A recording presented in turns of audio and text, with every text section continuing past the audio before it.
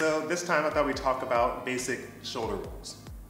So the goal of shoulder rolls is obviously to go over your shoulder, but another goal is to continue spreading your weight and spreading your energy so that you don't just fall forward onto the floor, and you can continue from that shoulder roll into something else. So we're going to start on our left side first. And what I want you to think about before we go to the full version is a couple of different steps. The first is we want to have our hands placed on either side. And these are going to be both your balancing tool and also what's going to push you at the very end to help spread across your stomach.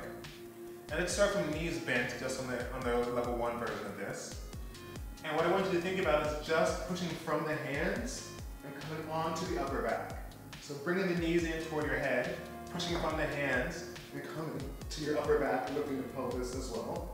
And then the next thing I want you to think about is which shoulder am I going over and which ear listens to the floor. So when we go over our shoulder, we have to twist our neck in one direction so that we don't just go straight over and end up hurting ourselves.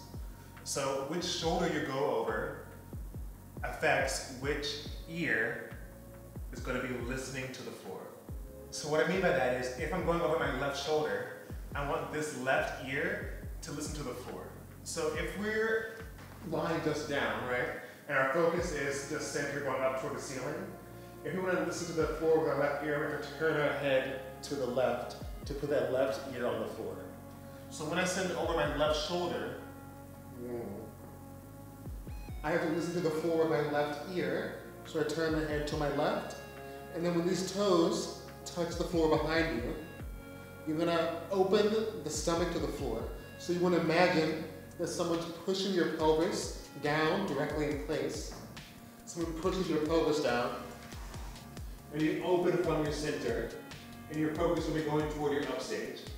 Push from the hands, come to the back, feet come up, listen to the floor with your left ear, toes touch, pelvis gets pressed down into the floor, and we soften down to the stomach. A push back, listen with your left ear, pelvis comes down, push from the stomach. So on our right side, we have to listen to the right ear, to the floor. Roll right into the floor, and then throw from the stomach to relax down.